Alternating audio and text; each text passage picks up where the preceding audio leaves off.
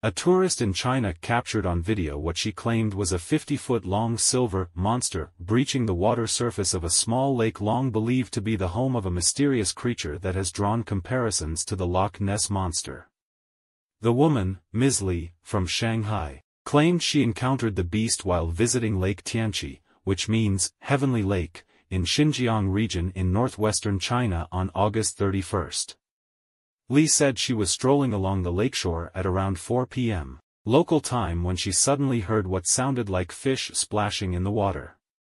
She looked into the distance and saw a giant creature in the lake, about 600 feet away from her. Cell phone video shot by Li shows the still surface of the alpine lake being disturbed by something swimming underneath and causing waves and ripples.